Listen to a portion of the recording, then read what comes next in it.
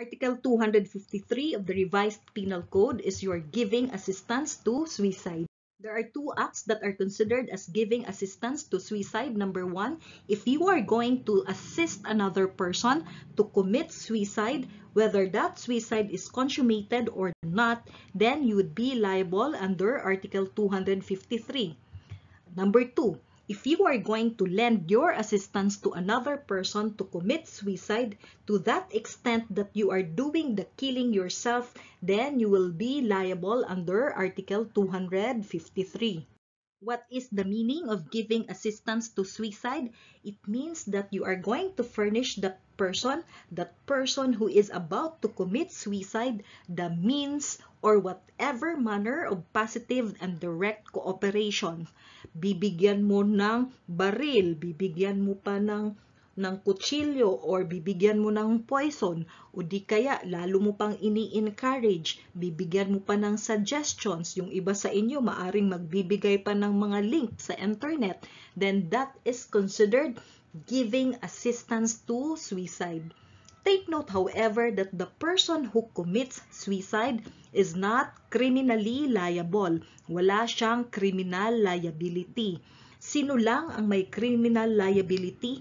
Only the persons assisting him or her. Bakit walang criminal liability yung taong magpapakamatay? Ano ang sinasabi ng batas?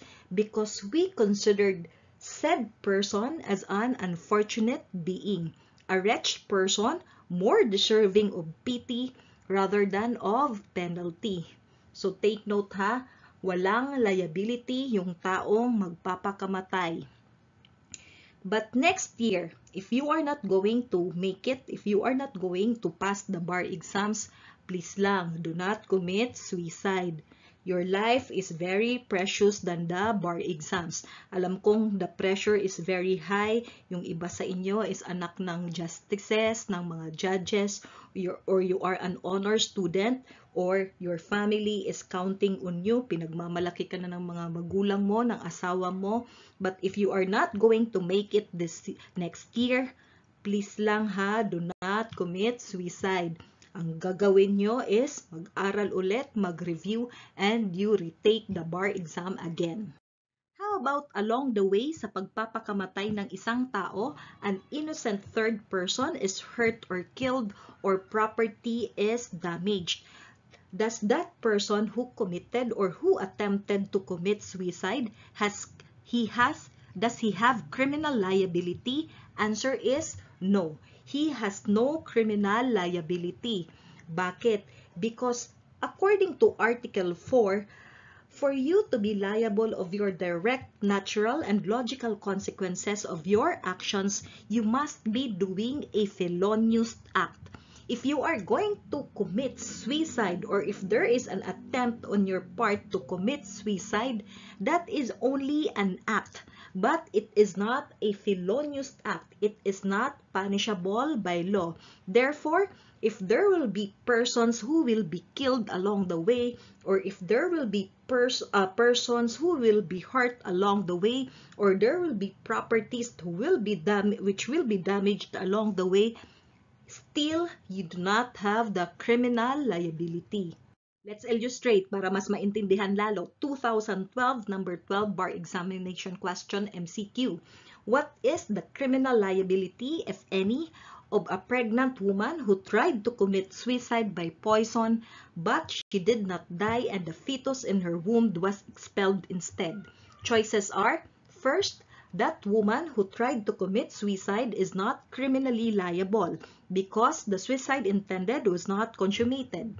Choice B, that woman who tried to commit suicide is criminally liable for unintentional abortion.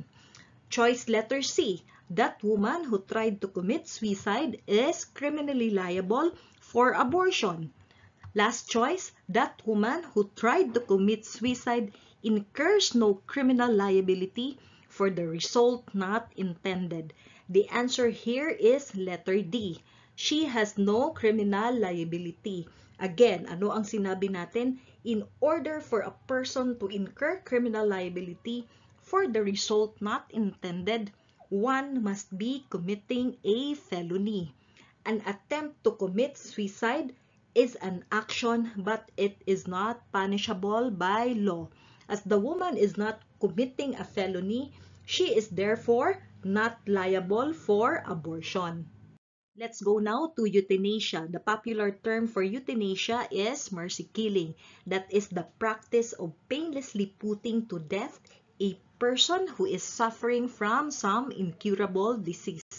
But take note that if you are a doctor and you are going to resort to euthanasia for your patient, then your liability may be murder and not Article 253. Bakit? For Article 253 to come in, dapat it must be the patient himself who asked for the help of the doctor. Take note that euthanasia is not the same as lending assistance to suicide. Bakit? In euthanasia, it is the person who is doing the killing himself. In euthanasia, the victim is not in a position to commit suicide. Dapat for Article 253 to come in, the initiative must come from the sick person, as in he is requesting the doctor or the accused his assistance in the suicide. Kaya if there is an affirmative act that, like for example, you will be shutting off the oxygen and that shutting off is because of the request of the patient, then Article 253 is the crime committed. But if the initiative comes from the doctor or comes from any accused or offender, then the criminal liability is homicide or murder. 2011, number 55, bar question MCQ.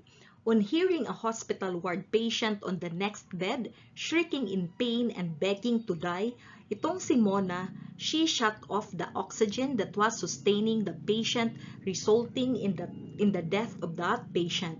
What crime, if any, did Mona commit? Choices are number 1, homicide, 2, murder, if she deliberated on her action, 3, giving assistance to suicide, and last choice is euthanasia. The answer here is murder. Bakit murder at hindi giving assistance to suicide? What did we say again? Dapat yung initiative must come from the sick person in order for Article 253 to come in. Another bar exam question, itong si Francis and Joanne, they are boyfriend and girlfriend. But their parents are objecting to their relationship because they are related. They are first-degree cousins. But what they did do, they forged a pact in writing that they are going to commit suicide. The agreement was they will shoot each other in the head, which they did. But what happened? Itong si Joanne namatay, but Francis survived due to medical assistance. Question, is Francis criminally liable for the death of Joanne? Answer is yes. Francis is liable. His act of shooting Joanne, although it was done pursuant to a solemn act, is nevertheless felonious. And according to Article 4, you will always be liable for the direct, natural, and logical consequences of your felonious act. Moreover, the mere act of giving assistance to a suicide is a crime.